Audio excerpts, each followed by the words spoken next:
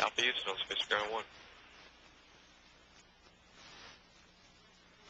Go ahead, Rick. Hey, Mike. It looks like you guys have some company heading your way.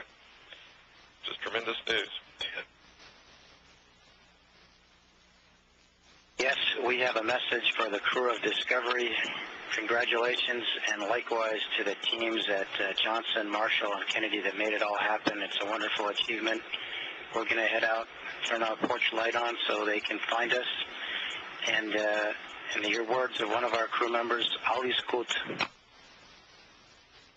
That's tremendous. Thanks for the words. And back to work. You guys are go to do the condensate tank and ITCS samples now, of course. And the other thing, too, Mike, that I've got for you is that at 0219, we will go ahead and ship up video of the launch, and presumably the SSC-8, assuming that's still good for you. Yes, that's a good call. We'll be ready on SSC-8. Okay, and it'll be about 5 minutes of video that we'll be able to set up given the KU pass. Sounds good. Thank you. Again, this is live video of the crew aboard the International Space Station as they watch video uplinked to them on their laptop computers of Discovery's launch today at 7:47 p.m. Central Time. Discovery Houston, we saw a good ohms 2 burn, no trim required. Welcome to orbit. Copy, good burn, no trim, and thanks for the kind words. You simply have 5 people that just aren't stuck smiling yet.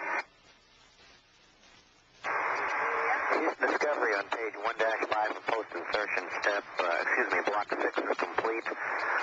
Block 18 is complete.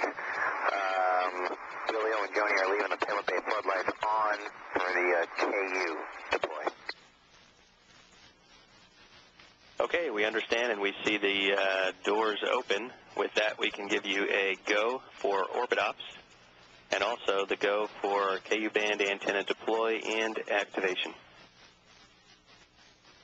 Okay, go for orbit ops. Those are great words, and they'll go ahead and put the KU steps in work. Thank you.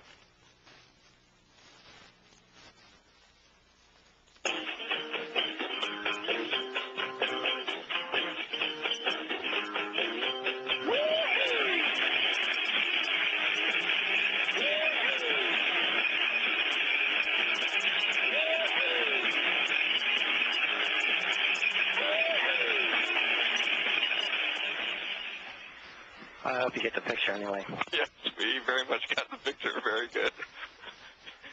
You guys have a great evening. All right, same to you guys. Good night.